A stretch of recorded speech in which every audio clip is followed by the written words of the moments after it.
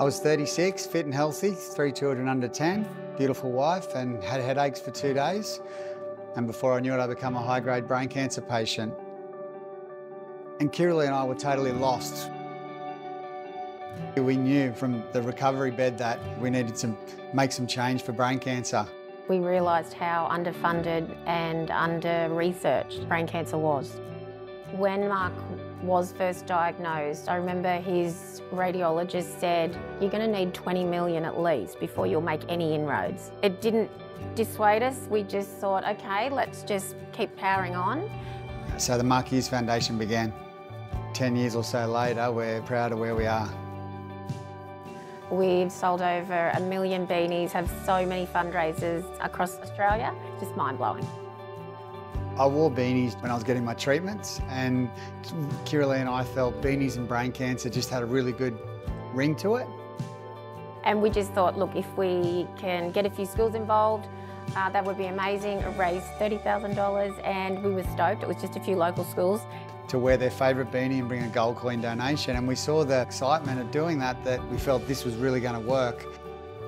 And it grew and we got momentum with it, and then from there the NRL jumped on board, probably the game changer where it took us to a national level.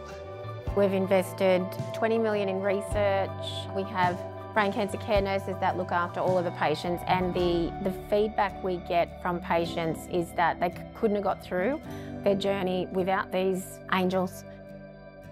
Another area that we've put some resources into is the MHF Brain Cancer Biobank. Like a big library of tumours, and our research teams right across Australia have access to them.